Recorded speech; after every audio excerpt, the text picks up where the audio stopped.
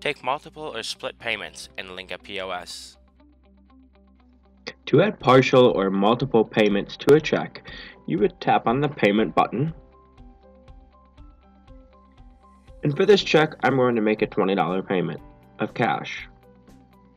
I'll type in my number and then tap on cash. You can see that there has been a payment successfully applied. Now I can exit out.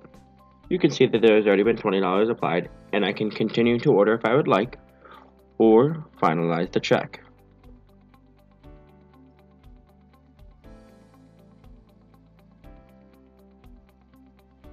And now there is no balance due, so I can hit submit, and the check is now closed.